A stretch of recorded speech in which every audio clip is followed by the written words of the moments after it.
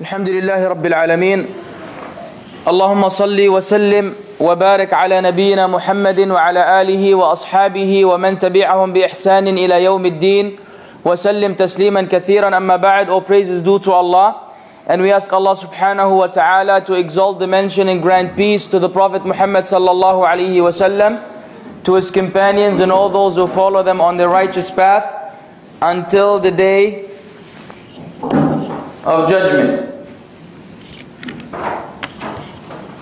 As they say, better late than never. Alhamdulillah. Allah musta'an. When one looks at the condition of the ummah today, one can only wonder what has brought us here. You know, the condition we're in is not very, let's say, satisfactory. And if you investigate, even for a short time, upon just investigating, you will find that the primary reason behind the condition of the ummah today is the people abandoning the sunnah, the abandonment of the sunnah, and the spreading of innovations. That's what it boils down to. Abandonment of the sunnah and spreading of innovations. Now it's shameful enough. It is shameful enough for a Muslim to abandon the sunnah. That's not befitting.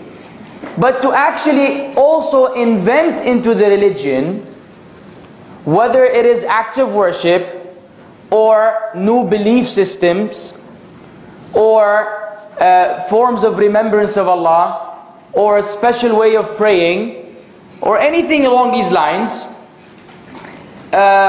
sometimes a new religion comes into existence altogether. A new religion is actually a calamity. And among those who have probably done all that which I have mentioned earlier are the Sufis. And you may be wondering why. Well, inshallah, you will hear and see in this lecture why. Why are the Sufis among those who have actually brought a relation between all that which I mentioned to you earlier, depending on the kind of Sufis we have. I would like to begin by saying to every Sufi out there who will hear this lecture in the future, I ask you for Allah's sake to listen attentively to the evidences and the facts which I will present. Then question yourself, are you being true to the teachings of Islam? Are you being true to the teachings of Islam? This goes out to people like Muhammad Yaqubi. This goes out to people like Hamza Yusuf. This goes out to people like Nuh Hamim Keller. This goes out to people like Sheikh Nazim, Zayd Shakir, Naeem Abdul Wali, Ibrahim Musa, Nuruddin Durki, TJ Winters, Hisham Kabbani or Qabbani, Muhammad Nainawi, and many others which I could not enumerate, otherwise the whole lecture will be mentioning names. But this goes out to them, because these are the individuals today who carry the banner of Sufism. Some are more extreme than others, and some are more moderate than others, but they all share the common platform of Sufism. You may be saying, and what's the big deal? Sufism has always been around. It's something wonderful, dealing with spirituality and asceticism and all these good, good qualities of Islam. What's the problem with Sufism? Well, I'll tell you, if it was only that, there'll be no problem. But it doesn't stop there. It does not stop there, rather it continues. I say to them further, those individuals and others, any Sufi, do not let pride or arrogance prevent you from adhering to the truth. And remember that the Prophet ﷺ said in a hadith in Sahih Muslim, لا يدخل الجنة من كان في قلبه مثقال ذرة من كبر. He shall not enter paradise, the one who has the weight of a grain of arrogance in his heart. A grain. of arrogance, the weight of that is nothing. That's it, almost nothing. It's like air. He will not enter Jannah if he has this much arrogance. Now, when the Prophet ﷺ said that to one of the Sahaba, he said this to the Sahaba, one of them said, "O Messenger of Allah, one of us likes to, put on some nice clothing, have a nice pair of shoes." He said, "Inna Allah jamilun yuhibbul jamal." No, Allah is beautiful and He loves beauty. Then he told him, "Al-kibr, ghamtul haq, batrul haq wa ghamtin nas." Al-kibr, batrul haq afwan wa ghamtin nas. It is rejecting the truth and belittling people. What is arrogance? When the truth is presented and something in your heart does not allow you to submit. You find it within yourself that, in front of all these people, I'll be undermined, I'll be belittled, I'll be this and that. So a person start worrying about his reputation among the people. So they will not go back to the truth even though they have recognized it. A quality that is very common among the non-Muslims. They know Islam is the truth, but at some point in time, they have such a position among their community that they say to themselves, "But if I become Muslim, all these people will say, what happened to me? I wasn't true to our religion," and they will remain upon falsehood even though they know it. That is not a quality of a Muslim. So don't let pride prevent you from adhering to the truth. And remember that you will be responsible before Allah on the Day of Judgment for all the Muslims that you have misguided. And on the Day of Judgment, those Sufi master leaders, the Sufi masters and their followers shall curse each other.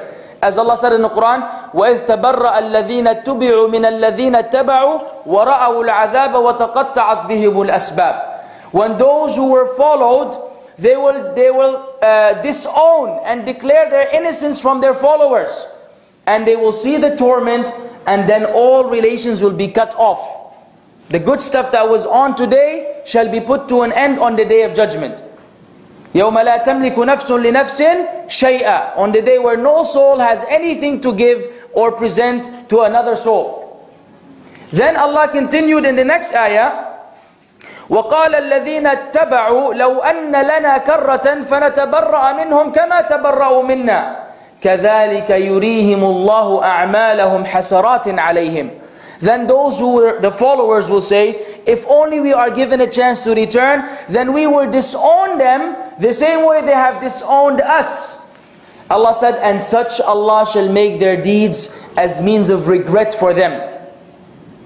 On the Day of Judgment, it will not be of any benefit. يَوْمَ يَعَضُّ الظَّالِمُ عَلَى يَدَيْهِ يَقُولُ يَا لَيْتَنِي اتَّخَذْتُ مَعَ الرَّسُولِ خَلِيلًا مع الرسول سبيلا يا ويلتى ليتني لم أتخذ فلانا خليلا لقد أضلني عن الذكر بعد إذ جاءني وكان الشيطان للإنسان خذولا. On the day where the oppressor, the one who went against the Sunnah, will bite on his hand of regret, and he will say, "I wish I had taken with the messenger a path. I wish I was upon the Sunnah, didn't go left or right."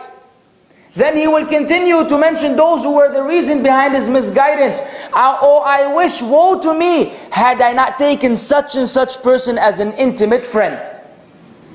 And Allah said, then he will say, "He has misled me from the dhikr, from the remembrance, from the truth after it came to me, and ever is the shaitan a deserter at the time of need." When you need the shaitan, he will say, "Ma ana bimusrikhukum wa ma antum bimusrikhi." I cannot help you, you cannot help me. Lumu anfusakum. Blame yourselves, don't blame me. So any Sufi or anyone who's not upon the Sunnah, let us not wait till this time when it will be too late and it will be nothing but regret. The Sunnah of the Messenger of Allah sallallahu alaihi wasallam is clear like the sun. Allah made no ambiguity, no mysteries in Islam. The only religion which has no mysteries in it whatsoever is Islam. It is clear, it is obvious. The only time someone will go astray is if they turn away from the clarity and they seek some mysterious methods and understandings. Pretty much philosophical, which is what the Sufis are really based on. Now, the matter is so serious, my brothers in Islam, that while I was preparing for this lecture, I had to go through the Sufi websites. right? Because I need to know, what these people are really about. I can't just be coming, running my mouth without any solid evidences.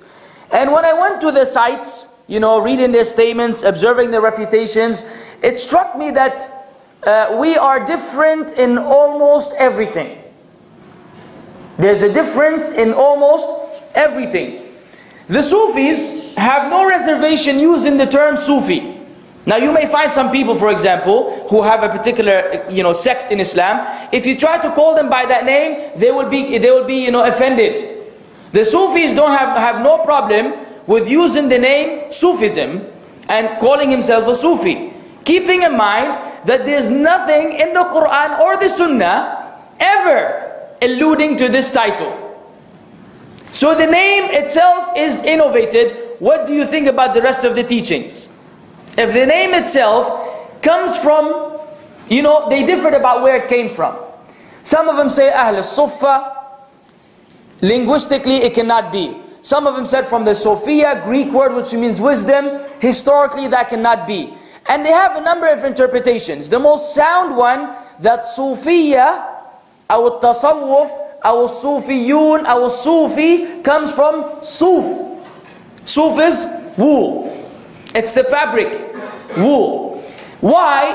Around 100 years after the Prophet ﷺ, remember, innovations started to occur at the time of the Sahaba. And you all know the famous hadith of Ibn Mas'ud radiyallahu anhu, where one of the tabi'in told him, I saw something odd in the masjid, but I didn't say anything until you judge. And he waited for Ibn Mas'ud in front of his house. Then Ibn Mas'ud came out, they went to the masjid, they found some people sitting in a circle, remembering Allah in what fashion? By throwing rocks. He will say takbir, and they will count Allahu Akbar, using stones or pebbles. And Ibn Mas'ud said, what are you doing? What are you doing? They said, we're remembering Allah. He said, count your evil deeds.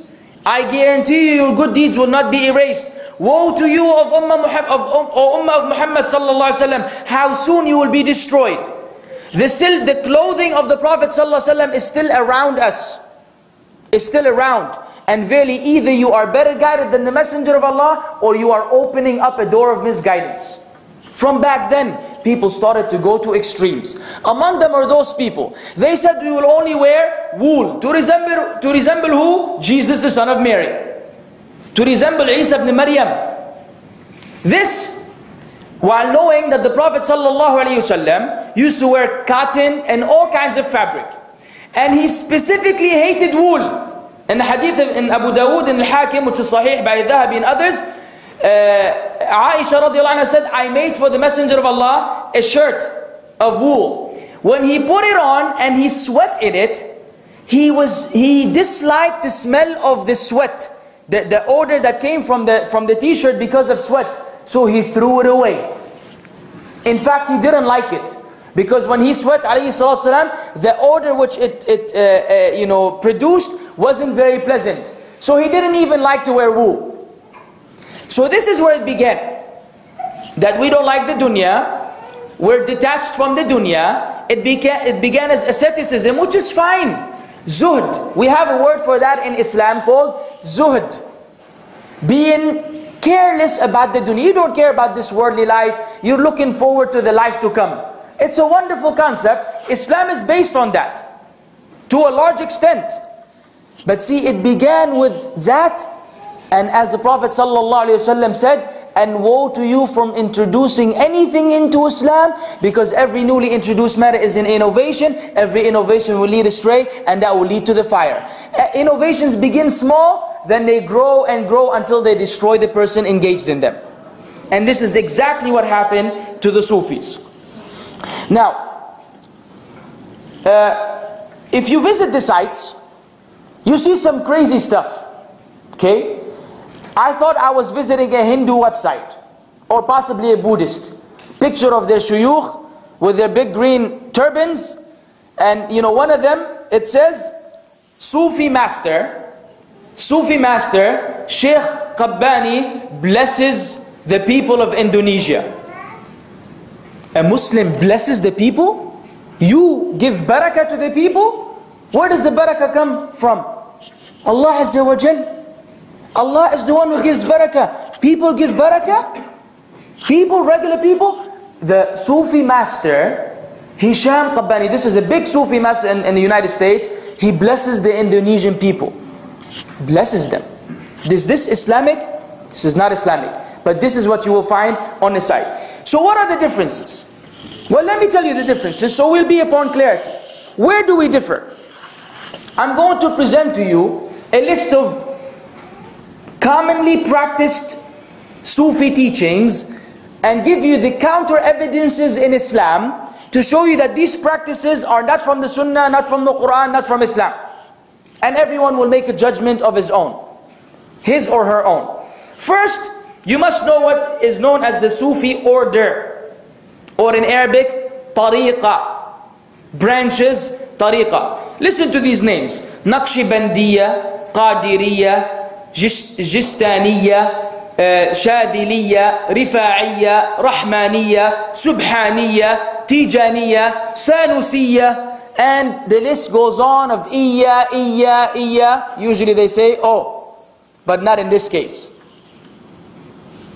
You know, every time a guy comes up with something, okay guys, check it out now. I think I just received kashf, okay? I just had some divine inspiration from Allah. You should say Subhanallah 732 times, Alhamdulillah 254 times. He comes up with a formula, and this becomes a new tariqah to worship Allah. They name it after the Sufi master, and people celebrate it for years and years and generations to come.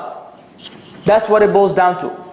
Some guy's own fabricated way of worshipping Allah. And this is, you know what Sufism is? Turuq, ways and orders.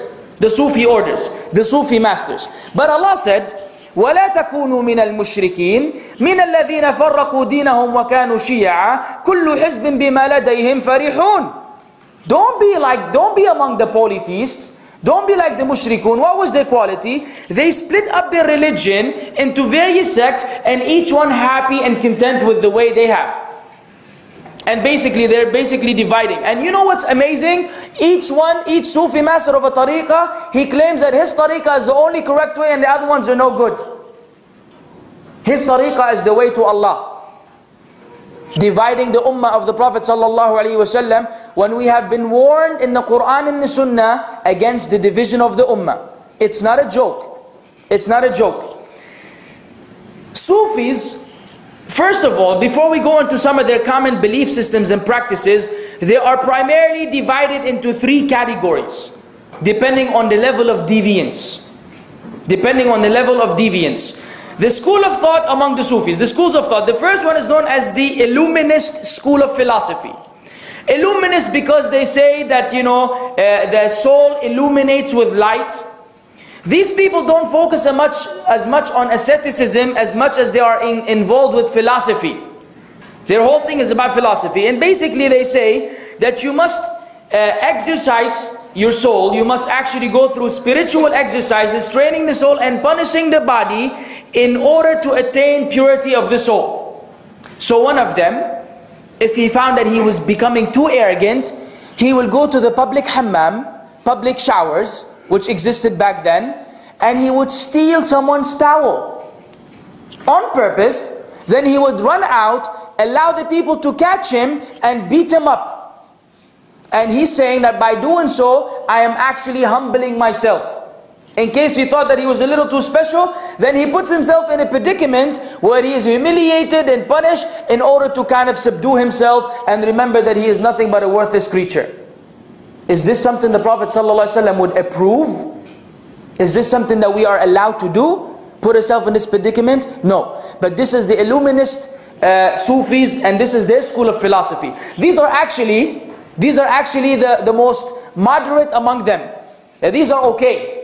You know, if you can, not okay as in okay compared to the rest. The rest is crazy. Listen to this. The second ideology is that of hulul. Hulul means that Allah dwells in His creation. Does that remind you of a religion? Who does it remind you of? Christians and Hindus. Allah dwells and is incarnate in human beings. The person who propagated this was known as Al-Hallaj.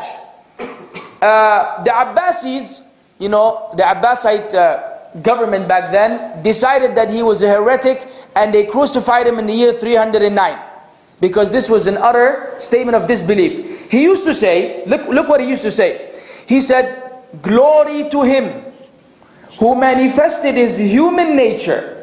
Glory to him, a'udhu billah, who manifested his human nature, hiding the piercing brightness of his divinity, till his creation saw him openly in the form of one eating and drinking.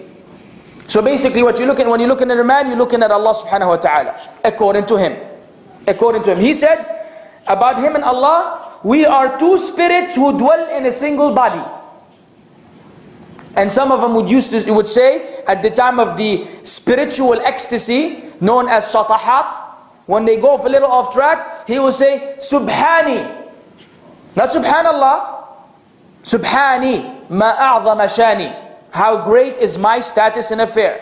Another one of them would say, "There's nothing in this tawb but Allah." And they say that this is at the time of spiritual ecstasy. Yani they are in such contact with Allah that they do these things, you know, unconsciously. And they're not supposed to be held accountable for them. Crazy stuff. Al-Hallaj said that Fir'aun was a believer. Fir'aun was a what? A what? A believer.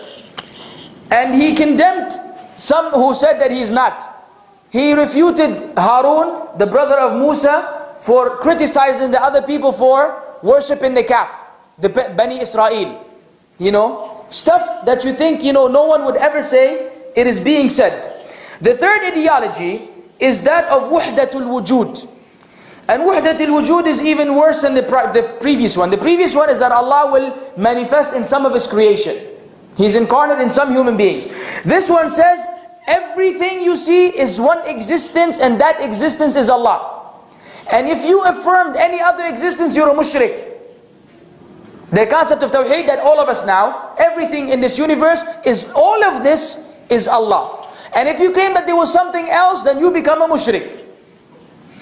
They went to say, this guy Ibn Arabi, another one of the most famous Sufis, he said the slave is the Lord and the Lord is the slave.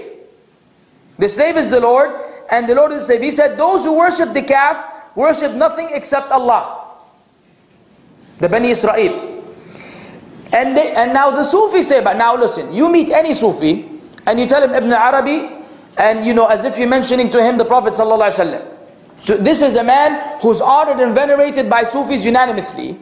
They say about him, he is Al-Arifu Billah, the one who truly knows Allah. They call him Al-Qutub Al-Akbar, the great pillar, you know, the great sphere. He is known Al-Miskul Adfar, the sweetest smelling musk. The sweetest smelling musk. He's known as Al-Kibritul Ahmar, the reddest brimstone. Despite of his statements, these calamitous statements about Allah being everything and everything being Allah, and just it is only fair to mention, now I know this is sensitive and some may not like it, but this is an amana which I have to convey from my personal experiences. Many of the things that I mention, unfortunately, are prevalent among Jama'atul Tabligh. Jama'atul Tabligh. Now, they do a lot of da'wah. May Allah reward them with goodness and pardon them for the shortcomings. At the end of the day, they are Muslim brothers who we wish goodness for. This is the position which we hold. But at the same time, some of these belief systems are found in Fada'il A'mal and Fada'il Sadaqat and Tabligh Nisab and so on and so forth. I have read them with my own eyes. I have encountered people who believe that. And we had a confrontation about the idea that Allah is everywhere. And I was almost beat up in a masjid, in a house of Allah, a masjid. I was called all kinds of names, degraded as if I was not praying with them in the line a few moments ago. Now I'm not saying everyone is like that, but I'm saying that whoever joins Jama'atul Tabligh has been involved in them. Be careful. because among them, or many of them, have these Sufi tendencies, and you may be contaminated or affected with this sooner or later. This is why the ulama say it is not allowed to go on khuruj with them.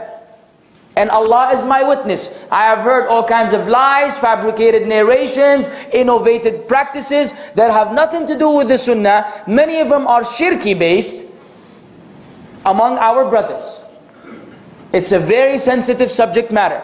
So yes, they're doing a lot of da'wah, but we have been taught in the Quran, قُلْ هَذِهِ سَبِيلِي أَدْعُو إِلَى اللَّهِ عَلَى بَصِيرًا أَنَا وَمَنِ اتَّبَعَنِي وَسُبْحَانَ اللَّهِ وَمَا أَنَا مِنَ الْمُشْرِكِينَ. Say, O Muhammad sallallahu alaihi wasallam, this is my path. I call to Allah upon knowledge, I and those who follow me. And glory be to Allah. Perfect is Allah above any imperfection. I am not among those who ascribe partners to Allah. You have to give da'wah upon knowledge, or you don't give da'wah. Not everyone can give a bayan, and not everyone can address the people, specifically when we don't have the foundation to do so. And this is what happens. One person hears from another a fabricated narration, then he gives it in the bayan the next day. We are lying against the Prophet ﷺ. We are teaching people things that are not from the sunnah. So I ask all the brothers who are involved in Jama'at Tabligh, continue your da'wah, may Allah reward you with goodness. Continue calling people to salah, it's important. But prioritize and put tawheed first. And for you to teach tawheed, you need to learn tawheed. Learn tawheed, teach tawheed, invite people to the salah, and stick to the sunnah of the Prophet sallallahu alaihi wasallam. Because Muhammad Idris al-Diyobandi is the founder of Jama'at al-Tabligh. He was a hardcore Sufi who used to wait at the grave sites and wait for inspiration from the dead people. And this is information that has been documented and is found in books. It is not from my own statement. So the matter is sensitive. I'm only mentioning this because it's an amana. We have to convey the truth. We're not trying to bash anyone or try to undermine anyone. Some of them may be better in the sight of Allah than most of us, because they are sincere and they may be ignorant. But at the end of the day, the sunnah is the sunnah. And we love the sunnah, and the sunnah is more beloved to us than anyone in the world. Anyone in the world. If he's going to go against the sunnah, we say to him, ma'as salama.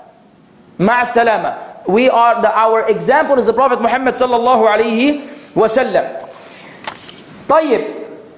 Now let us deal with some of the common things among the Sufis. The Sufis call on other than Allah. What they call awliya. They call them awliya. And the concept of wilaya is sound and confirmed in the Quran and the Sunnah. ألا إن أولياء الله لا خوف عليهم ولا هم يحزنون الذين آمنوا وكانوا يتقون. Nay, verily the awliya of Allah, the friends, the close friends of Allah, there shall be no grief over them, nor shall they be saddened.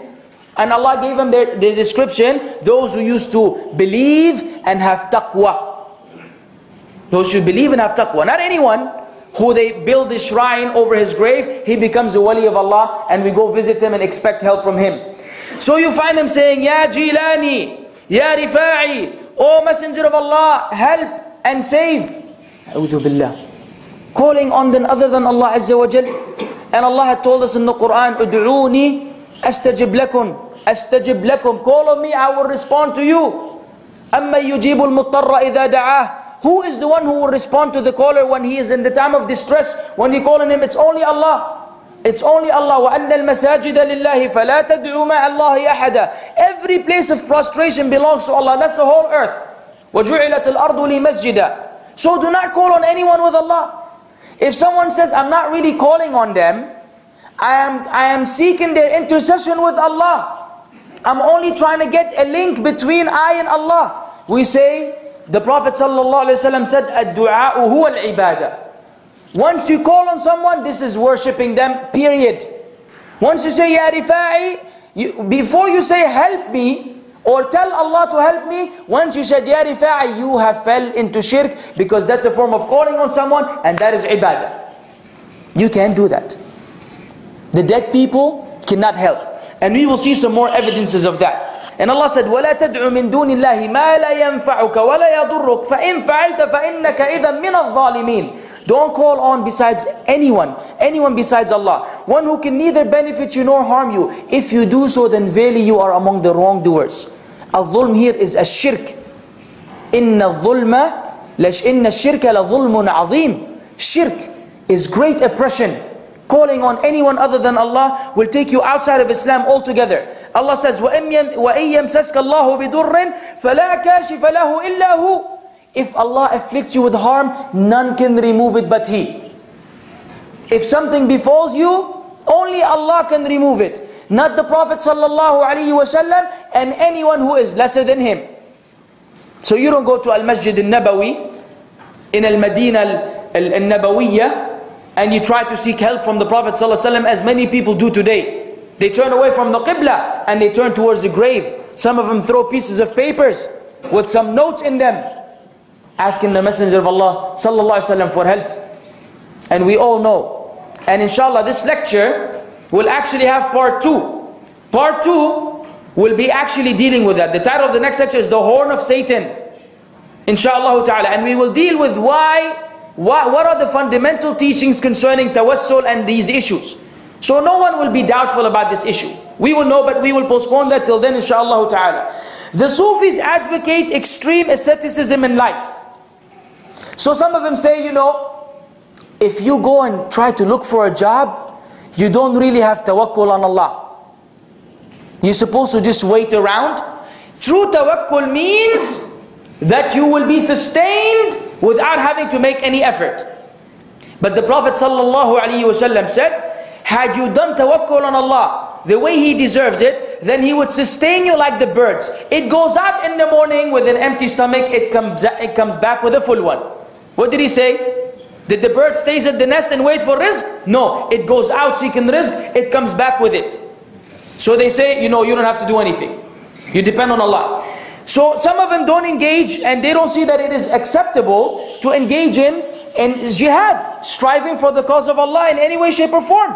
They say that this is not to be done. And Allah Azza wa Jalla says, وَأَعِدُّوا لَهُمْ مَسْتَطَعْتُم مِّن قُوَّةٍ. And prepare against them whatever you can of power and strength.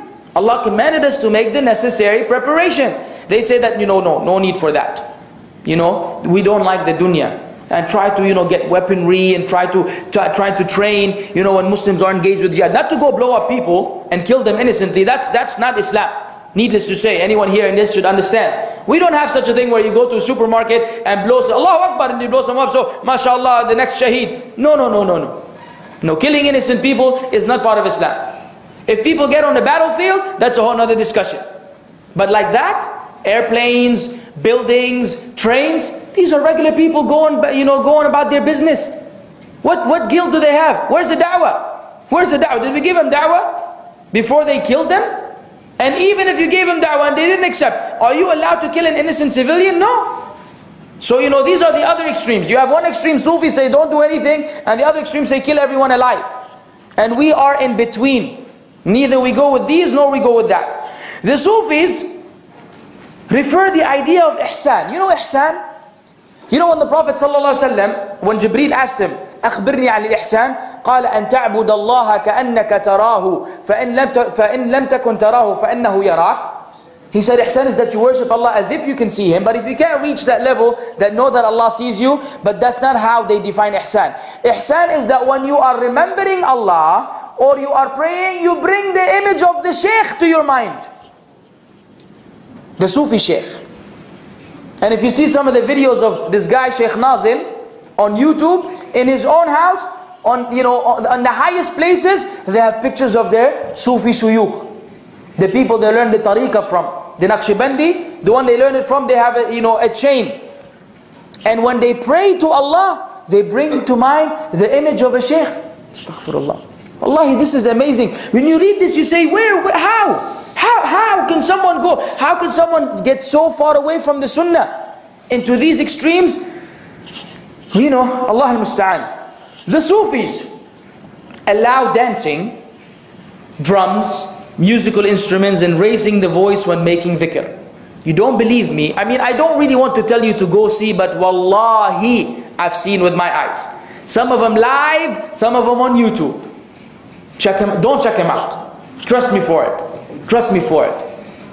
In Morocco, they know for the dancing. He put on a dress and they dance around. Others, Allah, Allah, Allah, and they go shake their, they rock their heads back and forth and up and down. Some of them bring some, rod and he will shove it in his head. this stuff that is unimaginable. All this in the name of Allah subhanahu wa ta'ala.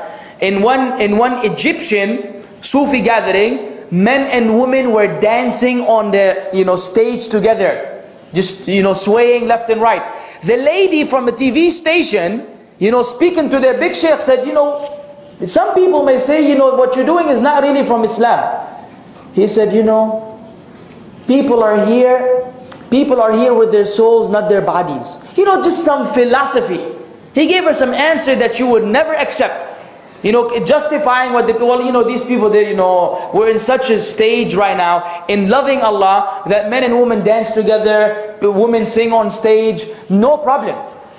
No problem. These are the gatherings, the Sufi gatherings. And other ones, I've seen them in the masjid, they have, I believe from the Tablighi, may Allah guide them, they have like 7 of their shuyukh sitting in the front in the masjid, near the qibla, the mihrab.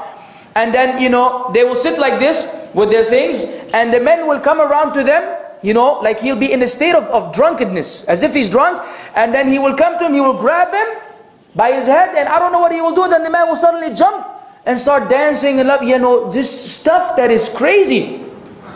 People with beards, people that if you saw them, down the street, you say, MashaAllah, Alhamdulillah, that's the sunnah of the Messenger of Allah alive. Stuff that you would never imagine. Wallah, I'm sitting there like this on the TV. Are these people serious? What is he doing to these men? What do they come get? What kind of power? He shares his power, his energy, his hidayah with him. Allahu Alam. I don't even know what they really mean by these actions. But these are all commonly spread among the hardcore Sufis. But Allah said, إِنَّمَا الْمُؤْمِنُونَ الَّذِينَ إِذَا ذُكِرَ اللَّهِ وَجِلَتْ قُلُوبُهُمْ. But the true believers are those when Allah's name is remembered, their hearts tremble and fear is struck in their heart. Not the ones that when they remember Allah, they start dancing and they start singing. The ones that when they remember Allah, their hearts tremble without any option. This is how Allah Azza wa Jal made it. These are the true believers. إِنَّمَا الْمُؤْمِنُونَ. Only the true believers are those. These people, they dance in the name of Allah Azza wa Jal. They sing in the name of Allah subhanahu wa ta'ala, and we will see what else they do in the name of Allah Jalla Jalaluh. Another one of their bid'ah is the repetition of lafdhul jalala, Allah, Allah, who. You know the ayah? Allahu la ilaha illa hu. Right? The Surah Al-Hashr, it comes twice in a row. Right? Huwa Allahu alladhi la ilaha illahu al-malikul quddus ila akhiri. So they catch the word what? Who, which is the pronoun he. And they substitute that for the name of Allah. So they say who, and Allah, Allah, Allah, which really, if you think about it logically, it doesn't make sense. If your name was Ahmad, and I say Ahmad, soon enough Ahmad will take off his shoe and he will smack me with it. And if he did, I wouldn't be upset with him. What do you want, man? Naturally, what do you want? Yes, I'm Ahmad. What? If I said Ahmad is nice, that'll be a meaningful sentence, right? Ahmad, help me, that'll be a meaningful sentence. Anything would be acceptable, but just to repeat Ahmad doesn't make sense. Now, when we remember Allah, when you say Subhanallah, does it mean something? It's a full meaning. It's a complete sentence. Alhamdulillah, La ilaha illallah, Allahu Akbar, La hawla wa la quwwata illa billah. Every one of them is a meaningful, profound statement. But to repeat the name of Allah Azza wa Jal endlessly, for hours they do it, sometimes thousands of times, does not make any sense. And it is a mean of degrading and belittling the majesty of Allah. By calling him and not saying what you want. But that's what they do. And one of the du'at, he went to Zaytuna Institute, which is ran by Hamza Yusuf, one of the biggest, very, very prominent speakers in the English world. Many people don't know. They listen to Hamza Yusuf. He has some good and bad, like everybody else. He has some good and bad. But in his Zaytuna Institute, it's a college, which, they teach Islamic, material. One of the du'at went to advise him, went to his school, and he found the poor students, the students in the class, sitting there saying, Allah, Allah, Allah, Allah, endlessly. You wouldn't think that's the case? That is the case. And the manhaj of if you go to zaytunainstitute.org on the website, they teach al-qasida, al-burda, this poem which includes shirk. And we will deal with it later. This is part of their manhaj that they teach to the students. There's no doubt about the deviance of such behavior. The Sufis recite love poems mentioning the names of women and boys, sometimes in their qasida, and they use words like desire, lust, love, passion, different kind of stuff, not very common, but it is there as well. Some Sufis pierce themselves with rods of iron. Some of them put glass, they walk on it. You know, like the magicians pull these stunts? They do the same thing. And I've seen this again with my own eyes. Some of them will put, one guy will actually he goes around with like what looks like a knife. It's like a rod. And then people are dancing in the middle of the dhikr. And then he will come and he will put it in his neck. Like this. And the person will start bleeding and he's still happy, dancing around. Then he'll go to the neck. He's just stabbing people around, right? And everybody's like happy. Okay, finally I got my share. Everybody's bleeding around. Who does it remind you of? Who does that remind you of? The Shia. Shia, you see pictures of children, 2-year-old children with his head cut in half with a sword. Because the Hassan and Hussein and shirk, not Islam. Wallahi, not Islam. Nothing to do with Islam. And Allah said, وَمَنْ يَعْشُ عَنْ ذِكْرِ الرَّحْمَنِ نُقَيِّدْ لَهُ شَيْطَانًا فَهُوَ لَهُ قَرِينٌ. Yeah, they get this done with the aid of the shayateen. Just like David Copperfield and many other of these magicians, they do actual magic. Now we believe in magic in Islam. We believe someone can disappear from here with the help of the jinn and the shayateen. We have no doubt. It's not trickery. It's not just tricks that like the people cannot see. We believe in magic. Magic is something that we don't deny. It's shirk, it's kufr, it will throw you outside of Islam, but it does exist. So we don't doubt that someone will make a helicopter disappear with the help of the jinn. It is possible. Because Allah gave the jinn such authority and power as means of testing them. And we know if you read the Quran, you see what happened with Sulaiman. The jinn used to do all kinds of things for him that human beings could not do. Even the throne of Balqis, they were able to bring it for a huge distance. Afritun min al-jinn. So we don't doubt. We don't doubt. So yes, the Sufis may do this with the help of the shayateen. And Allah said, whoever turns away from the remembrance of Allah, we will assign for him a devil, so he will become his close companion. And yes, they will be able to pull all kinds of stunts that the common people will think is actually some amazing, guidance from Allah.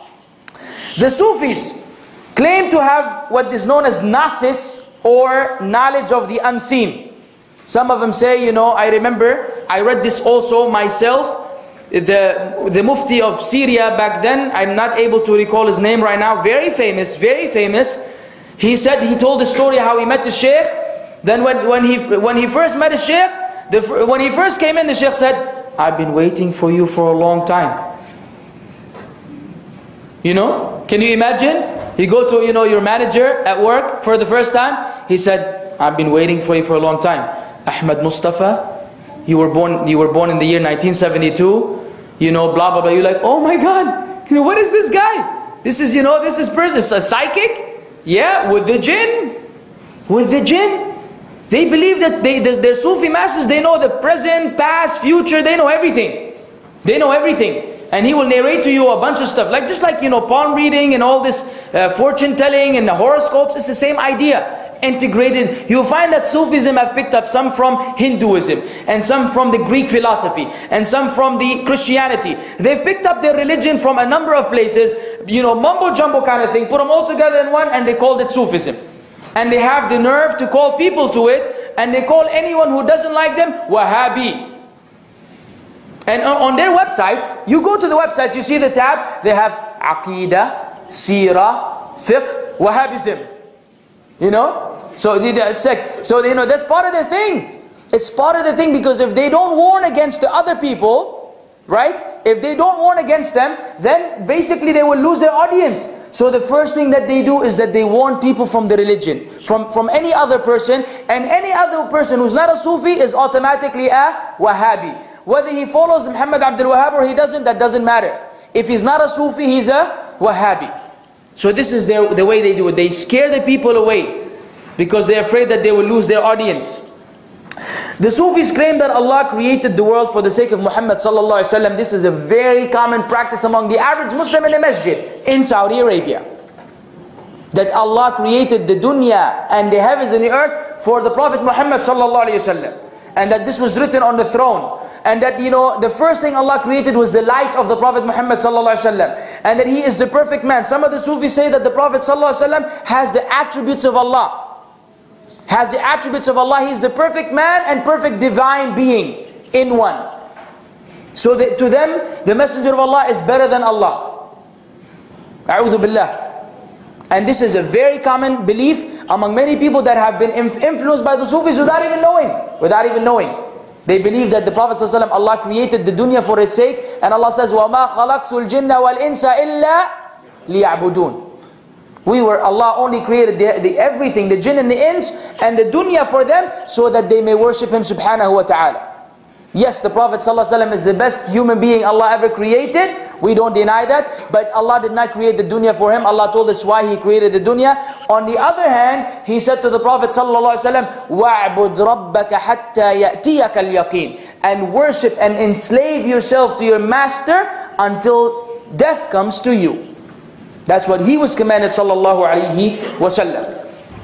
The Sufis claims that they can see Allah in this life. They can see Allah in this life.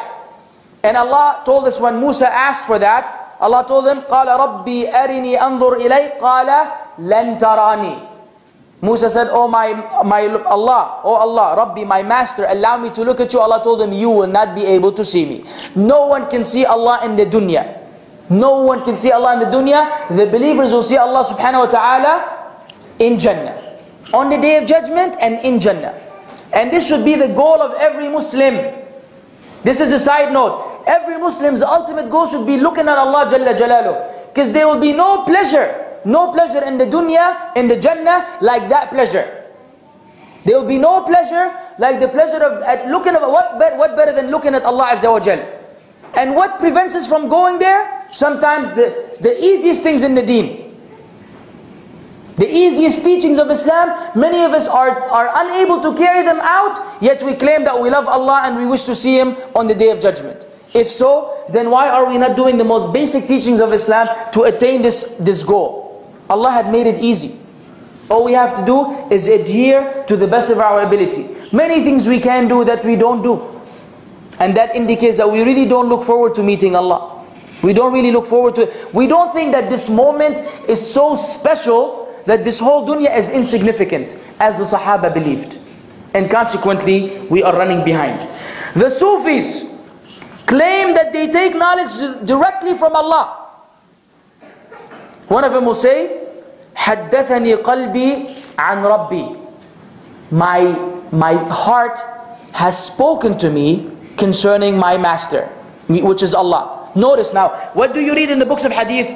حَدَّثَنَا عن رسول الله صلى الله عليه وسلم أنه قال. But he doesn't say, he doesn't need narrations. He doesn't need hadith. He gets the hadith straight from his heart, and his heart gets it straight from Allah. Inspiration. They receive inspiration, just like the messengers receive inspiration. And we know that this can never be the case. The Sufis celebrate Mawlid and hold gatherings for sending blessings on the Prophet sallallahu alaihi wasallam. And we dealt with the lecture, can I celebrate this, about the Mawlid. And we mentioned why this is not from the Sunnah. But it doesn't end with the celebration. It's not only the concept of celebrating, it's the idea, or the idea is what happens during these celebrations. What happens during these celebrations is that among the poems that are recited is Qasidat al-Burda. You know what this Qasida says? It says, Ya akram al-khalqi, mali min dunika bihi aludhu. O most noble of creation, who besides you do I seek refuge with? And what do you say when you want to recite the Quran? A'udhu billahi min ash-shaytan al-rajim. Whenever calamity befalls you, you seek refuge with who? Who do you seek protection from? Allah subhanahu wa ta'ala. In this poem, by al-Busiri, al-Waisiri, the one who authored this poem, which is famous among the Sufis, taught in Zaytuna Institute, it says that who at the time of need do I seek besides you, O Messenger of Allah? Then he goes on to say, وَمِنْ عُلُومِكَ عِلْمُ اللَّوْحِ وَالْقَلَمِ. And listen now, part of your knowledge, the Messenger of Allah, part of your knowledge is the knowledge of the preserved tablet and the pen. What did they leave for Allah? Who knows Al-Lawh al-Mahfuz? Only Allah. When Jibreel told him, أخبرني عن الساعة, what did he tell him? ما المسؤول عنها بأعلم من السائل. Jibreel told him, tell me about the hour, the day of judgment. He said, the one you're asking has no more knowledge than the one asking. I don't know. They say part of your knowledge. Now the knowledge of Allah Azza wa Jal is the preserved tablet and the pen. Allah commanded for the pen to write everything. They say part of his knowledge is the knowledge of the pen and the preserved tablet. This is shirk. This is major shirk in the poem. And this burda is the most favorite for the Sufis during the celebration of Mawlid. It is recited and you find it on YouTube with different munshideen doing the same qasida over and over again. There's a special one done by Hamza Yusuf himself. This shirki qasida, which gives the Prophet ﷺ the attributes of Allah. That's what happens in the Mawlid. And you know the hadra, everybody will be sitting, remembering Allah in some fashion, all of a sudden everybody stands. Why did they stand? The Messenger of Allah just paid them a visit. They say that the Messenger of Allah just came, so they stand in honor to him, alayhi salatu salam. That's Sufism. That's Sufism for you. The Sufis travel to visit graves and seek blessings from the occupants or to make tawaf. You go to some of the masajid in Syria. I've been there myself. When my family first started practicing, because we were like semi-Christians in my country, it's like we were like, Islam was like just something on a passport, right? When we started practicing, the only available teachings in my country was Sufi teachings. And what was the first thing we did? We went to Maqam Sitna Zainab in Syria. We went to the shrine of Zainab in Syria. You go there and see what the people do. You know, wiping, just like the people do in the Kaaba. Even around the Kaaba, this is not allowed. These people do it around the shrine of a person in the masjid. It's in the masjid, not outside, not next door, in the house of Allah. People calling on the Sitna Zainab, who may not even be buried there. Okay? This is what is happening. They seek help from them. The Prophet ﷺ, and they travel long distances for that. Even though the Prophet ﷺ said that لا تشد الرحال, that you should not take a journey except for 3 masajid. Mecca, Medina and Masjid al-Aqsa. These are the only 3 masajid where you can pack and actually travel with the intent to pray there. Anything else? No. But we went to that masjid for Sitna Zainab, which the Prophet ﷺ said that we're not supposed to do. And they do this to Abdul Qadir al-Jilani, Rifa'i, al-Badawi in Egypt. Maybe 2 million people every year maybe go around and do tawaf around his qabr. Tawaf around his qabr. Wal-'iyadu billah. Shirk. We will deal in the next lecture inshallah more with that. Allah said, however, إِنَّ الَّذِينَ تَدْعُونَ مِن دُونِ اللَّهِ عِبَادٌ أَمْثَالُكُمْ فَادْعُوهُمْ فَلْيَسْتَجِيبُوا لَكُمْ إِن كُنْتُمْ صَادِقِينَ. Verily those who you call on besides Allah are slaves like yourselves. So call on them and let them respond to you if you are truthful. Anyone you call on besides Allah is a slave like you. Whether he is alive or dead. Whether he is big or small, whether he is virtuous or not, anyone you call on besides Allah is a abd like you. Jibreel, Mikael, Israfil or anyone else is a slave like you. Allah said, so call on them and let them respond to you if you are truthful. That's Allah's challenge. The shayateen will respond, but they will not respond. Because it's only Allah Azza wa Jal who responds to the supplication of the one who supplicates. The Sufis are fascinated with amulets and numbers and hanging, all kinds of stuff. And we dealt with the lecture Shirk Undercover with the details of that. Again, they believe and they put their trust in the Quranic ayat that they hang on their, clothing and so on and so forth. Again, they seek blessings from the Prophet ﷺ. And they invented a special way of sending salat and salam. They don't have, if you sum of their books, a whole book of like 300 pages of innovated ways of saying Allahumma salli wa sallim ala nabiyyina Muhammad. And we have been taught by the Prophet ﷺ specifically how to do it. Right? Allahumma salli ala Muhammad wa ala ali Muhammad kama sallaita ala Ibrahim wa ali Ibrahim. Or we have many different formulas from the Messenger of Allah. But this is not sufficient for them. They invent new ones and new ones and new ones, and this is the thing. Then they sit in a gathering and they sing them together, thinking they will get closer to Allah Jalla Jalal. Right. We're almost there. Let me give you, these are the Sufis.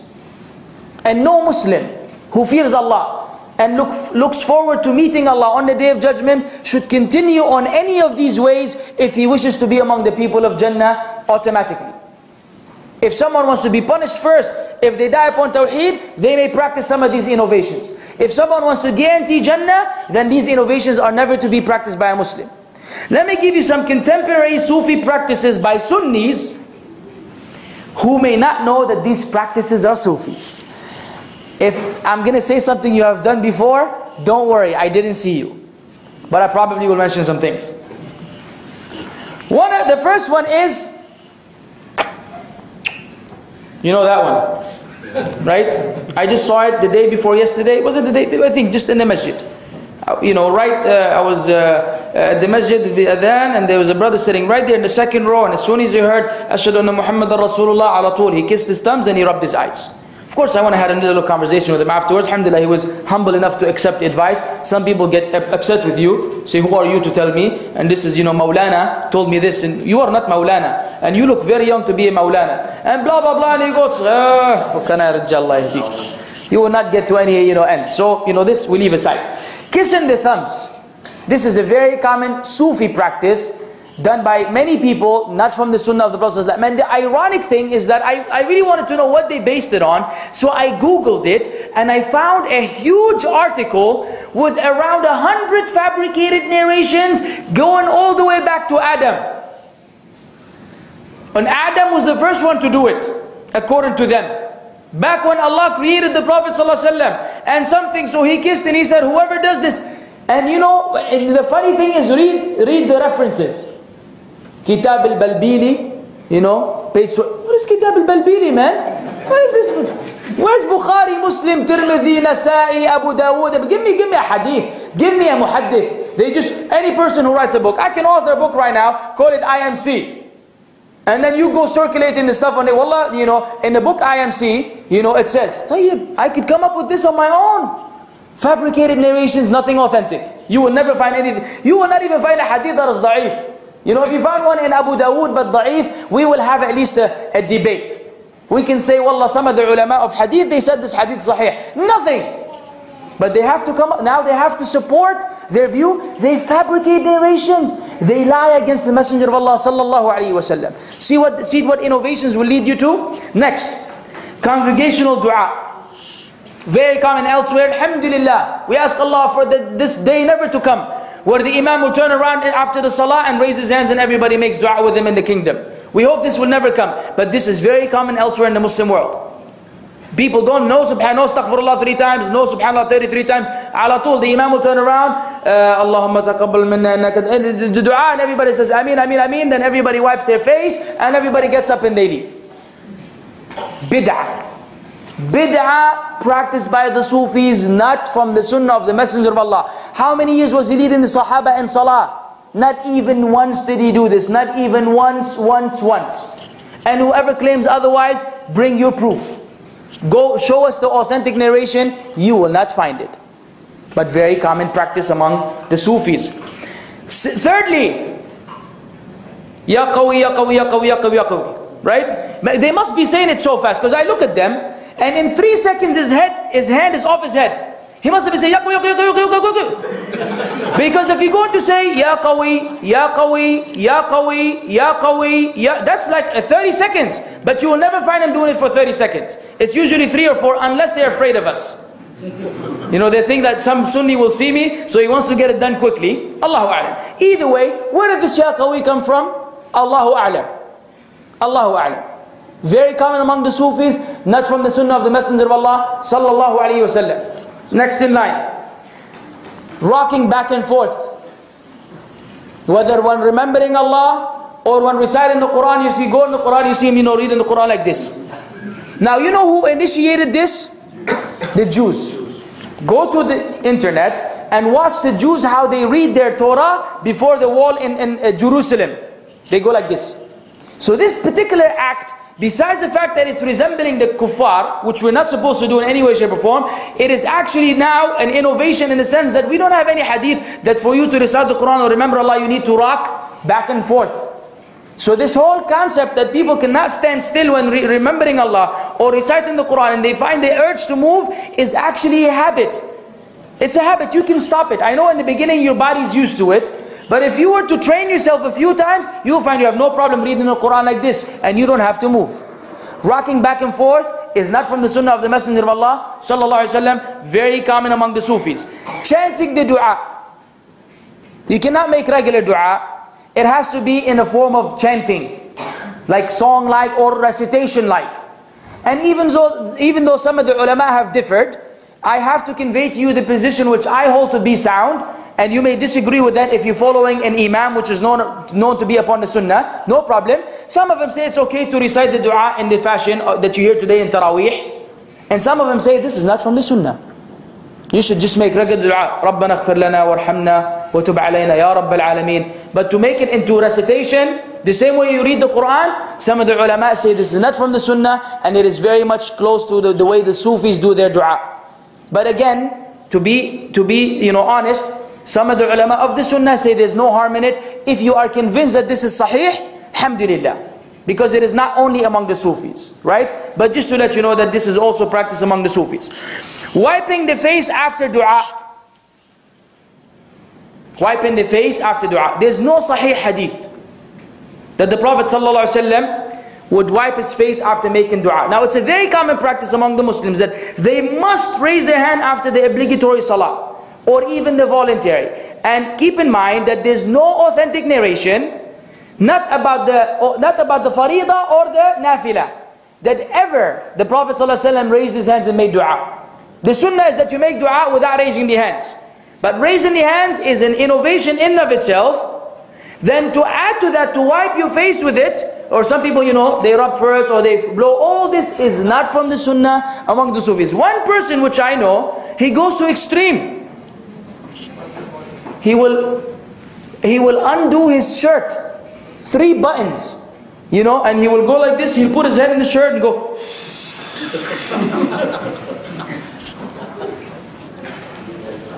Why? Where did that come from? Yes, the Messenger of Allah, before going to sleep, he would recite قُلْ هُوَ اللَّهُ أَحَدٌ قُلْ أَعُوذُ بِرَبِّ الْفَلَقِ قُلْ أَعُوذُ بِرَبِّ النَّاسِ. Then he would spit on his hand, not really saliva, but like this. Then he would actually wipe his face, head, and whatever he can of his body before he went to sleep, alayhi salatu wasalam, only, not while making dua. He didn't do this after salah. And he didn't teach us that every time you make dua, you should wipe your body with it or you should blow in your body. This is another Sufi-based bid'ah, which has no basis in the sunnah of the Prophet Muhammad sallallahu alaihi wasallam. Conclusion. Allah said, وَأَنَّ هَذَا صِرَاطِ مُسْتَقِيمًا فَاتَّبِعُوهُ وَلَا تَتَّبِعُوا السُّبُلَ فَتَفَرَّقَ بِكُمْ عَنْ سَبِيلِهِ. And verily this is my straight path, so follow it and do not follow other paths, otherwise it will mislead you from my path. And keep in mind that the path of Allah is difficult. The path of Allah requires effort. The path of Allah is not a shortcut. In the Sufi circle, there are shortcuts. Sheikh Nazim, you know what he told his followers? He said that when it's time for you to die, it will not be the angel of death who will take your soul. I will take your soul and give it to the angels. Wallah. Wallah. Then he went on to say that when the angels ask you in the grave, Munkar and Nakir, who is your Lord? What is your religion? And what do you say about the Prophet Muhammad ﷺ? I will whisper to you the answer. Shortcut. Basically, follow me blindly, I will take you to Jannah. Shortcut. But that's not the way of Allah subhanahu wa ta'ala. The way of Allah, Ya ayyuha al-insanu innaka kadihun ila rabbika kadhan famulaqih. O son of Adam, you will be striving and make an effort towards your Lord until you meet Him. لَقَدْ خَلَقْنَا الْإِنسَانَ فِي كَبَدٍ. We have created human beings in toil, in difficulty, in hardship. It is not going to be easy. But when we make it there, it will be worthwhile. That effort for the sunnah, to stay upon the sunnah, will be worthwhile. If you don't get the reward today, you will get it on with Allah on the day of judgment. But we have to strive. No shortcuts. The Prophet ﷺ said, تَرَكْتُكُمْ عَلَى الْمَحَجَّةِ الْبَيْضَاءِ لَيْلُهَا كَنَهَارِهَا لَا يَزِيغُ عَنْهَا إِلَّا هَالِكٌ. I have left you upon the white plain. Its night is like its day. None will deviate from it except one who is destroyed. If you go away from the sunnah, you are bound to be destroyed. Per the statement of the Prophet ﷺ, he said, woe to you from introducing anything into Islam.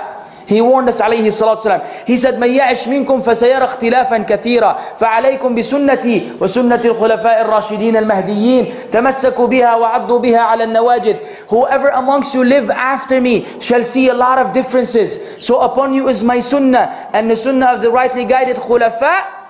Hold on it and bite on it with your molar teeth. All the way in your mouth, bite on the sunnah. When you see what? Differences. When you see differences, new way of worshipping Allah, new way of remembering Allah, Sufi master, tariqah, calling on dead people. Where did that come from? You will not find this in the way of the Salaf. You will not find this among the righteous predecessors. No such thing in their lives. All these were introduced after the early generations. Allah says, وَاعْتَصِمُوا بِحَبْلِ اللَّهِ جَمِيعًا وَلَا تَفَرَّقُوا. Hold on to the rope of Allah, to the book of Allah all together, and do not split up. Do not divide. Do not separate from the path of Allah. أَمْ لَهُمْ شُرَكَاءُ شَرَعُوا لَهُمْ مِنَ الدِّينِ مَا لَمْ يَأْذَنْ بِهِ اللَّهِ. Allah says, or do they have partners who legislate for them, who introduce into them, into the religion, that which Allah did not allow? Allah did not allow for you to worship Him in this way. You bring someone else, and He teaches you how to worship Allah. He legislates on behalf of Allah. So my brothers in Islam and sisters in Islam, the sunnah of the Messenger of Allah sallallahu alaihi wasallam is clear, wallahi. And the ulama who propagated are known and famous. The ulama of hawa, of desires and deviance and innovations are also known. And you cannot confuse the two. We need to stick to the ulama of the sunnah, who love the sunnah, practice the sunnah. How you will know? You will find that they will never tell you to do anything that is not in the sunnah. This is a very easy way of identifying where to go. If he quotes an ayah or a hadith with the understanding of the righteous predecessors, this is a alim of a sunnah. If he tells you Maulana said and Sufi master said and I think and I believe, then this is dalal. This is the deviance and misguidance. And this is what they teach. They teach, the relationship between the murid and the Sufi sheikh is that he's not supposed to ask him. Even if you see him drinking wine, he should think in himself, this is Pepsi.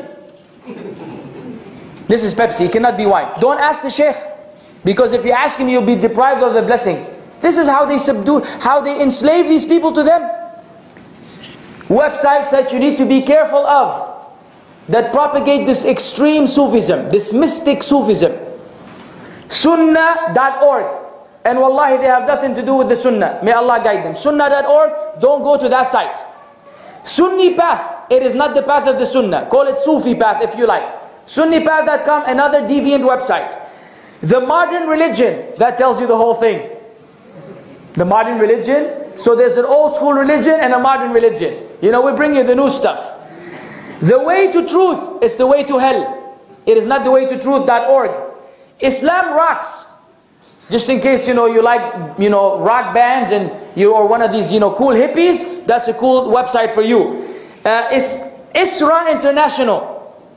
And they had, during the Isra and Mi'raj, or what is claimed to be Isra and Mi'raj, we don't even have any sahih reference that it was on the 27th of Rajab. Their website, the main page, is all about celebrating Isra and Mi'raj. And this is where Sheikh Qabbani was blessing the Indonesian people during that particular event. And Zaytuna.org, that of Hamza Yusuf. Very huge speaker in the English world. You find him on YouTube, you find him everywhere. People may not know, because in the beginning he was alright, then his things got worse and worse. And we ask Allah to guide all of them. Keep in mind, when we mention these things, some of people said, why do you mention names? Well, go back to Imam Nawawi's book, Riyadus Salihin, open the chapter of backbiting, and learn the 6 exceptions of backbiting. One of them is warning the Muslims against potential deviance and harm. These names are being mentioned not to defame them, but so the people will know where to go when they want to learn the Sunnah. Simultaneously, we're hoping that when their name is mentioned, one of their students will say, hey, my sheikh, some guy named Abu Mussab spoke about you in his lecture. And he will say, oh yeah, what did he say? Here's his DVD, here's his lecture. Maybe he will watch and Allah will guide him. That's what I hope. So I have two intentions by mentioning names and websites. Not just to defame them, but so that we will know who we're dealing with, and perhaps Allah will guide them to the truth. Because we quoted the evidences which are in contrast with their prevalent teachings. Wallahu ta'ala a'lam. ونسأل الله جل جلاله وتقدست أسماءه أن يهدي جميع المسلمين للحق ويردنا إلى دينه ردا جميلا ويدخلنا جنات النعيم إنه ولي ذلك والقادر عليه وآخر دعوانا أن الحمد لله رب العالمين وصلى الله وسلم على نبينا محمد. So how do we know, okay, we're still in the spiritual, the acceptable actions, and we haven't fallen into the extreme? Barakallah fi. Good question. The brother is asking, how do we know, when we have went too far, like the Sufis? Because we know that the issue of spirituality is something that is totally Islamic.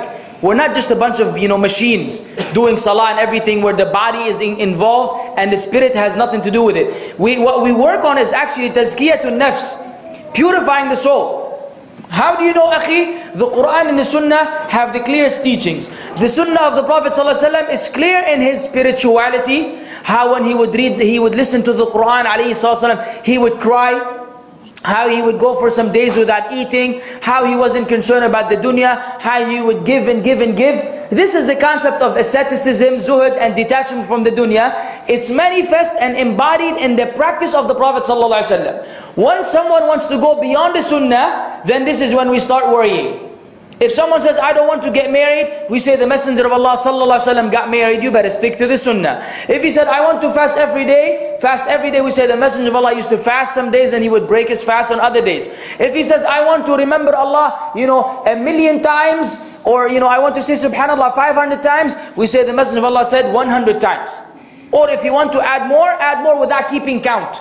Don't think that it must be 500. Don't be attached to a number. So the sunnah is clear.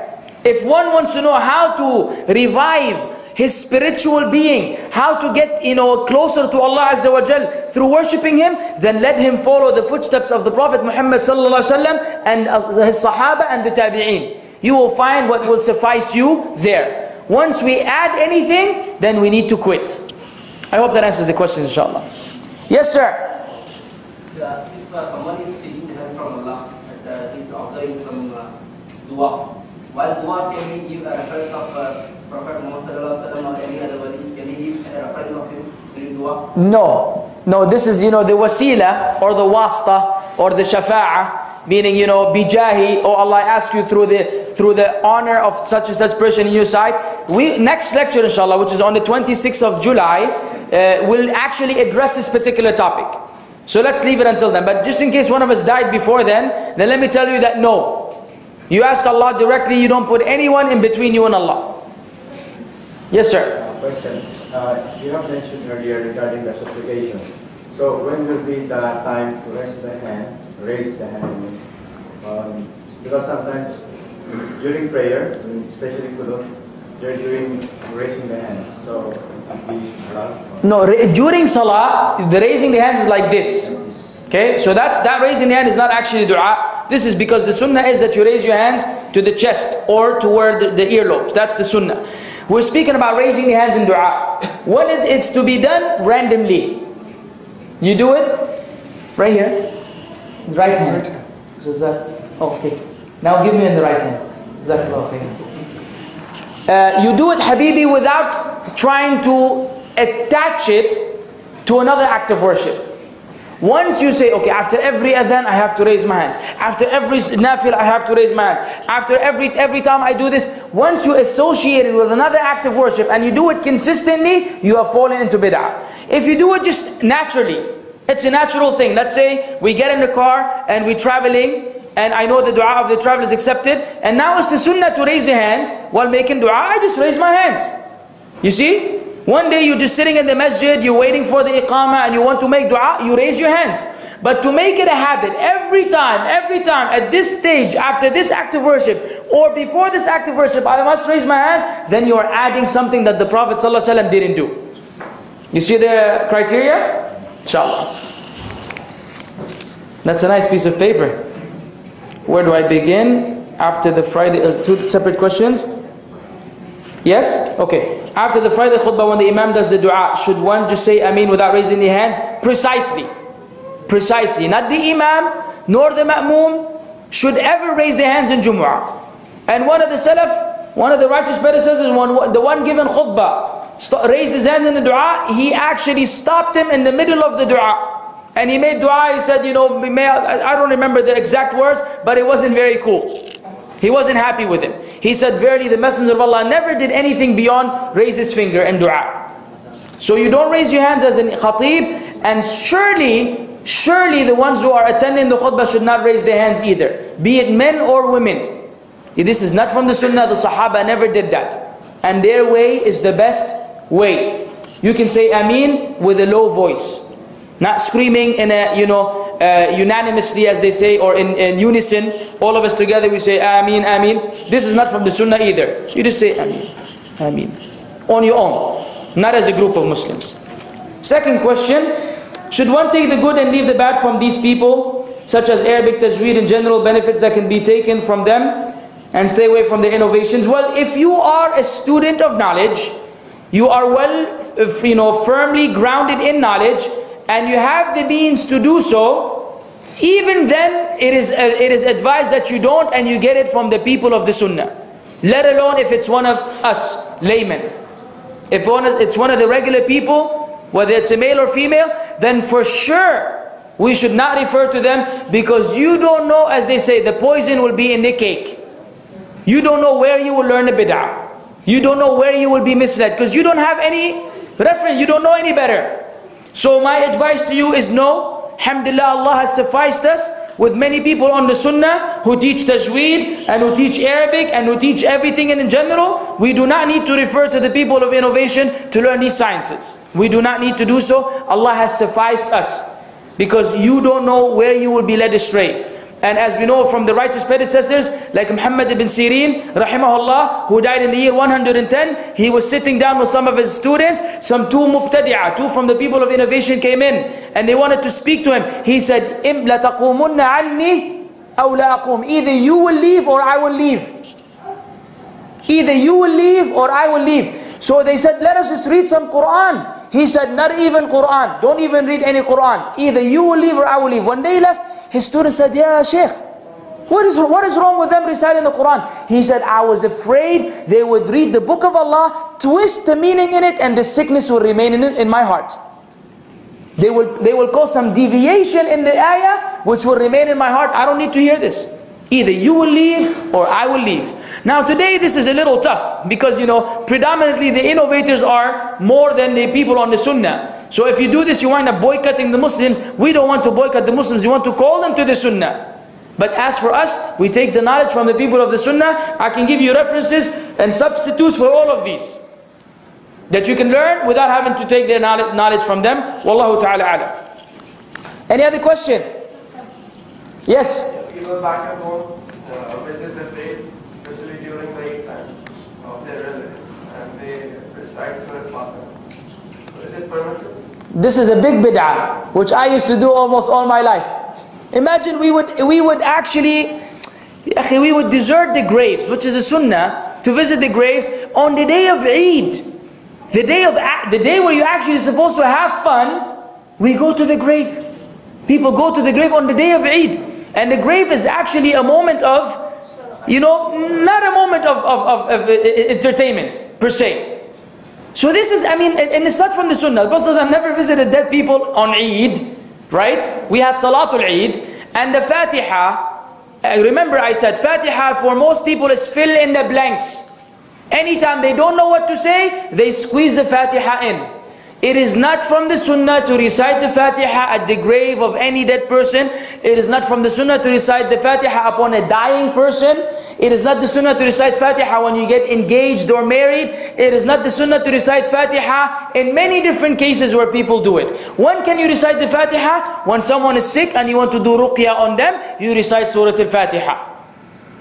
When you are in salah, you recite Surah Al-Fatiha. When you teach your children, you recite Surah Al-Fatiha. That's it. But to go on and add it everywhere, no habibi.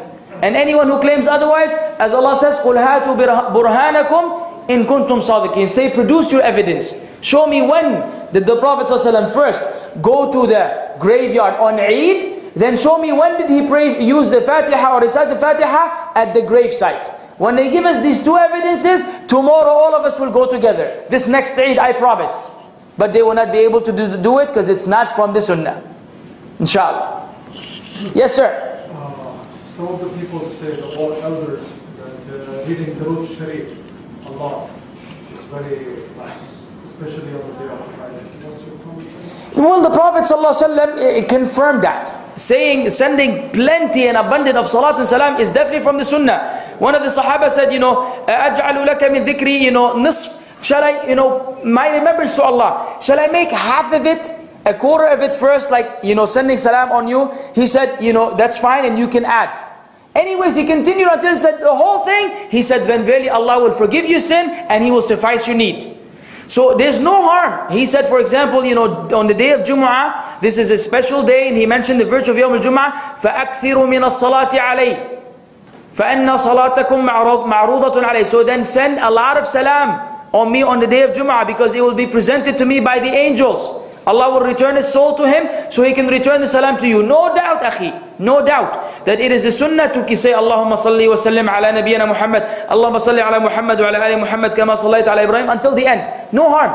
But not we come together in a circle and we do it in unison, and not in any other innovated formulas, right? And not by thinking that, the Prophet ﷺ will answer our dua by saying that. So if we take away these shirky, approaches, then yes, that's the sunnah for sure. What about hearing a lot of the Sufi people, they say that you should read Surah Al-Fatiha continuously? No. There's nothing from the sunnah which encourages the recitation of Surah Al-Fatiha in particular. I've read, by the grace of Allah, the tafsir of the ulama on this, because I delivered a lecture on Fatiha. Yes. No sound reference about doing it abundantly in this fashion. No doubt, if you're doing it as a ruqya, but to walk around just saying Surah Al-Fatiha just like that, then that's extremism in that. If you're trying to seek remedy, we already mentioned it's remedy, bi-idhnillah azza wa jal. But not to go to extremes in, as the people do today. Yes, sister. They say ladies first. Yes, ma'am. People, they raise their hands during the time of Dua Qanut, like in the winter. Is it permissible? Yes. We have actually evidences from the Sunnah that during Dua al-Qunut, whether you're praying by yourself at home in the Witr Salah or in the Jama'ah, in Ramadan, in Taraweeh, we have evidences about raising the hand. There is nothing wrong with raising the hand then. Alhamdulillah. Yes, this is from the Sunnah, and there are references to that. But other times, then we go back to the same foundation I gave you earlier. Any other questions? Yes, in the intention of having thawab, we can recite Surah Al-Fatiha because it's the Quran we can read. Yeah, but see, then yes, of course. But the issue is people wind up, this is how it begins. Then it goes somewhere else. We just say generally, anything from the Quran you recite with the intention of seeking reward is fine. We don't want to specify. Once you specify, then you fall into the same trap. Now, yes, sir. What is the differences between shirk and kufr? If we can tell somebody this is shirk or this is kufr, so well, is same or it is different? No, not necessarily. Every kufr is shirk, but not every shirk. Every shirk is kufr, but not every kufr is shirk. Every shirk is kufr, but not every kufr is shirk. Kufr can be, for example, being ungrateful to Allah. Being ungrateful to Allah. And it doesn't necessarily mean that you are worshipping others with Allah. Shirk specifically means that you have someone that you worship along with Allah. Kufr is to deny something. For example, someone will tell you that the Prophet ﷺ said that you cannot wear a golden ring. And someone will do kufr in that. He said, I don't believe that, and I will wear a golden ring. That's not necessarily shirk as in he worshipped others with Allah. But that's an act of kufr which is denial, rejection, and hiding the truth. Okay? But they can be used interchangeably. Usually they're almost synonymous. But don't go into the technicality. You just say this act of yours is an act of kufr. It's an act of disbelief. And you don't say you're a disbeliever. Because we cannot, even whatever I mentioned among these people, I cannot say any Sufi is a disbeliever. A scholar can give him, that title after he gives him da'wah and he refuses. We're saying what they're doing are acts of shirk and kufr. The individuals, their affair is with Allah. That's none of my business to come and declare people as kuffar. So if you are telling that is kufr, so we are telling to him he's a kafir. No, right. Because the ulama have a principle. For example, not everyone who practices innovation is an innovator. You may have been taught something by your culture that you think is a sunnah, and you're actually doing an innovation. But can I call you an innovator? No, because you don't have the intention to innovate in the deen of Allah. You don't know any better. You get it? So they're not, it's not that easy or simple. Yes, Akhi? A lot of people in the Sufi sector, they argue that in Quran Sharif, it's Wali Allah is mentioned. Awliya? Okay, we agree. We agree. What are the awliya? Yeah, go ahead. Sorry. Okay, we've always heard of Sufi saints like Hazrat Abdul Qadir Shah Jilani and Khawaja Mu'in Chishti. And these people, they have converted a lot of Hindus in that part of the world. I'm originally from India myself. Okay. In that sector, we've always heard from our elders, from our grandfathers, that these people were very big saints. We're aware of that. Yeah. Now, I know what you're going. I know where you're going, just to save you the trouble. We don't deny that some of the individuals who are labeled as awliya may have been actual awliya of Allah, as in they were righteous people. But the problem, Akhi, is that the concept of waliullah does not stop with him. For example, like you say, Shaykh al-Islam ibn Taymiyyah rahimahullah, we believe is one of the awliya of Allah, because he's Shaykh al-Islam. But does that mean that I go to his grave and hope that I get some blessing from him? No. So the issue is that it doesn't stop with waliullah. Now that he's wali, you expect something in. You expect something. There's a continuity for that. If we only stop there, yeah, maybe some of these shuyukh were major shuyukh. We don't deny. You want me to make some effort, huh? Brother, I will exercise with you later, inshallah.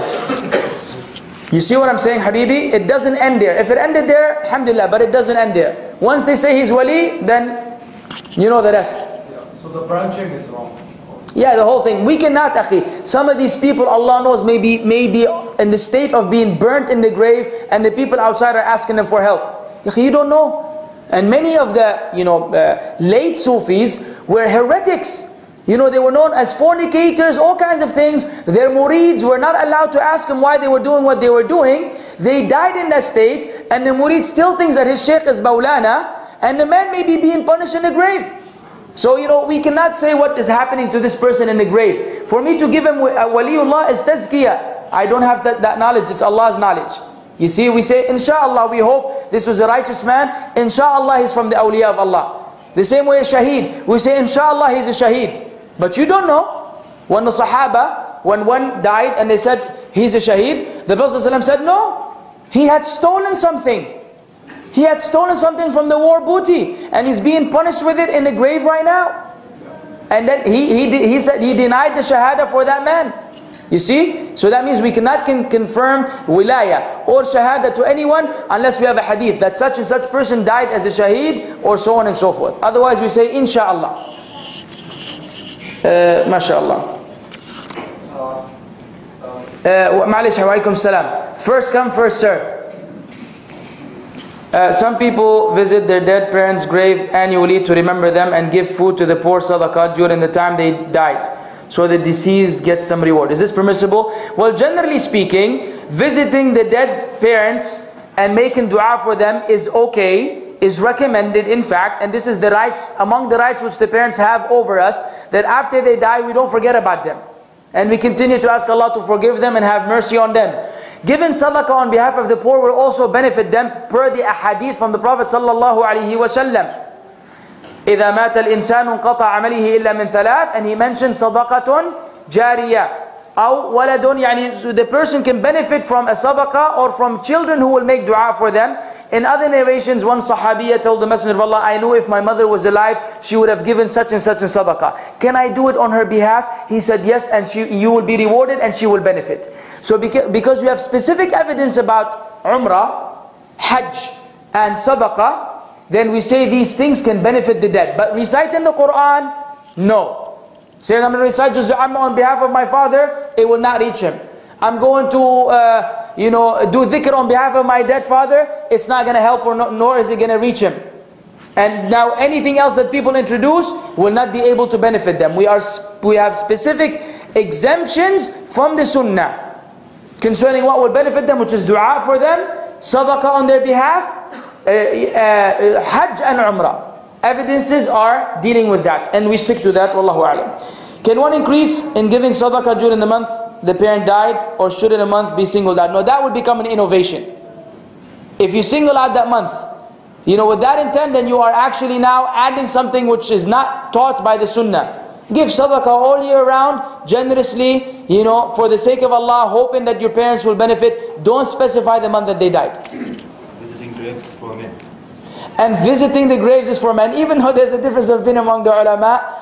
لعن the zawarat al-qubur and zairat al-qubur. The ulama differed. Yes, the brother mentioned a valid point. Some of the ulama restrict the visiting of the graves to men, and others say men and women. I personally have not leaned towards any position yet, so I cannot really impose it or share it with you yet. But yes, some of the ulama say it is only for men.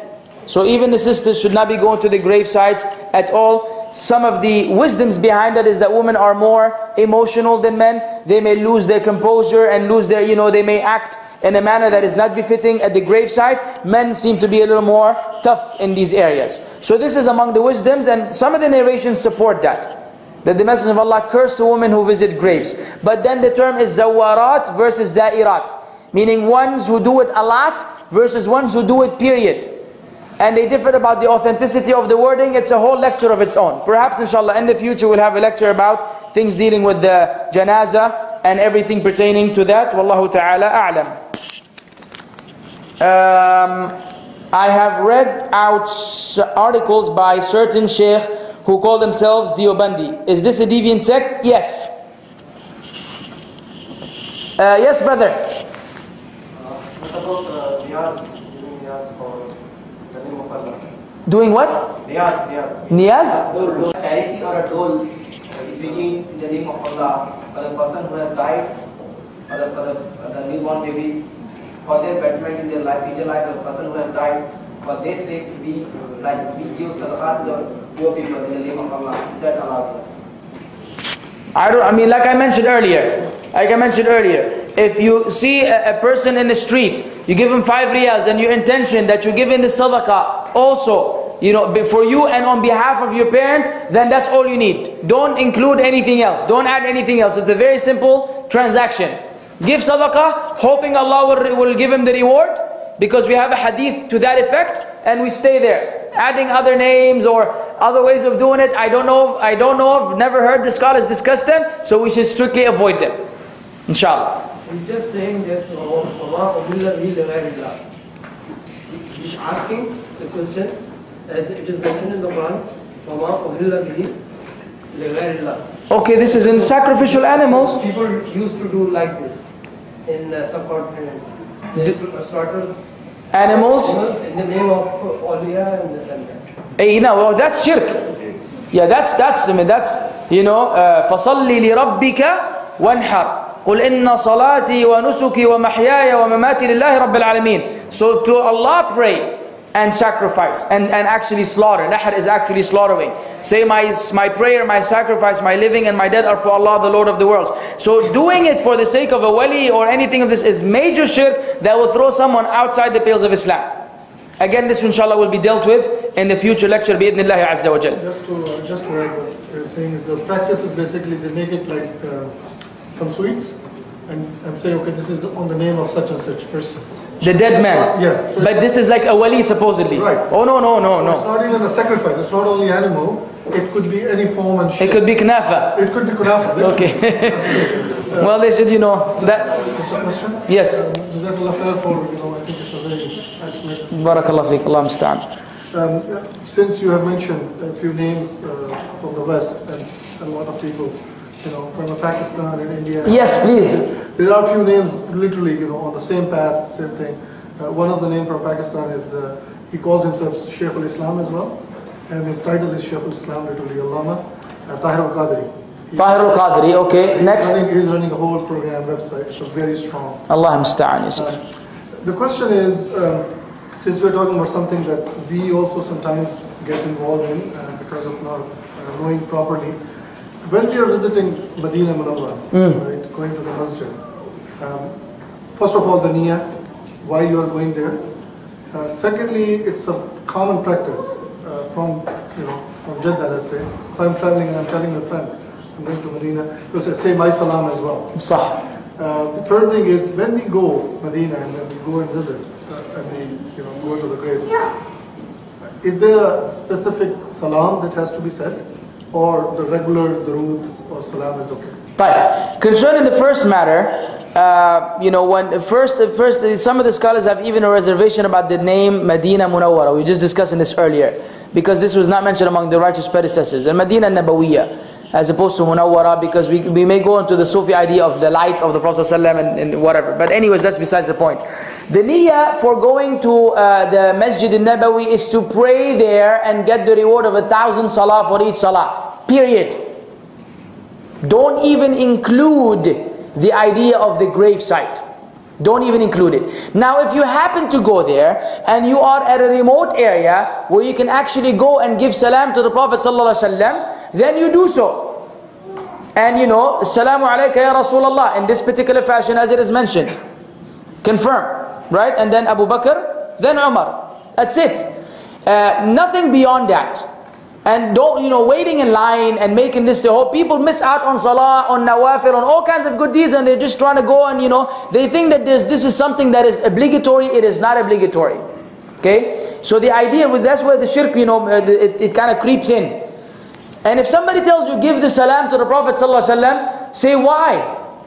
Don't you know that if you give him the salam, Allah has assigned special angels who actually deliver the salam to him and he will reply to you? It will take longer with me. Right? And not only that, I will not be able to convey it. What am I going to tell him? Oh, by the way, Fulan gives you salam, so this is a conversation now. Now you're speaking to the dead. So, nonsense. Nonsense, very common, but not from the sunnah of the Prophet ﷺ, and this may lead to shirk. If you like to give him salam, wherever you are, it will be delivered to him bi'idhnillah, by Allah's will. Don't go to extremes in believing in that either. That's all we have from the sunnah, we stick to that. It doesn't mean you can speak to him, it doesn't mean that you can seek help from him. Allah had told us that, the Prophet ﷺ told us that salam is delivered to him, his soul is returned, so he can reply, and we stop right there. Clear? Jazakallah khair. MashaAllah. وبعدين people they recommend Zabiya on behalf of Prophet Hajj. No, he did dhabiha on behalf of the Muslim Ummah. We don't do dhabiha on his behalf. See, every deed which every Muslim does until the day of judgment will be in the book of deeds of the Messenger of Allah. He is the one who taught us that huda. He doesn't need that we sacrifice anything for him. That is not from the sunnah. I've read a fatwa from the ulama about the impermissibility of sacrificing an animal in the name, or as a hadiyah or as a gift to the Messenger of Allah. This is not allowed. If someone says, As-salatu was-salamu alayka ta'fil bala, is that right? Yeah, what? Ta'fil bala. As-salatu was-salamu alayka ta'fil bala. I don't know what the last two words mean. Ta'fil bala, protection from the evils. Bad woman. Bad woman. Somebody translate the whole thing in English. Yeah. يا دافع البلاء أعوذ بالله. أعوذ بالله يا شيخ. You're basically saying that may Allah send His peace, or may Allah exalt the mention and grant peace to you who prevents harm, who alleviates affliction. And this is who? Allah Azza wa Jal. Allah is the one who yakshifu ad-durr, the one who would alleviate harm. Only Allah, not the Messenger of Allah. This is shirk. Not you, Habibi. You're my Muslim brother, inshallah. But whoever says that is saying a statement of shirk and calling on the Messenger of Allah besides Allah. And this is exactly what Islam came to destroy. The whole thing of Islam is that you don't go through anyone to get to Allah. You go direct. And people still want to put intermediaries, and when they don't find anyone else, they put the Messenger of Allah sallallahu alaihi wasallam. And wallahi, is innocent from that. No, this is not allowed, Habibi. And anything would sound similar. And is that mandatory to say this? Assalamu alaikum ya Rasulullah. Only the Masjid Nabi. If I'm in India, I can't say like during my prayers, I can't say Assalamu alaikum ya Rasulullah. Can I still send the Assalamu? Yes, you can. Yes, you can. But don't add anything. Yeah, but it's not mandatory ability to go to the Masjid Nabi and say this. That in other places. No, that is one thing and that's another thing.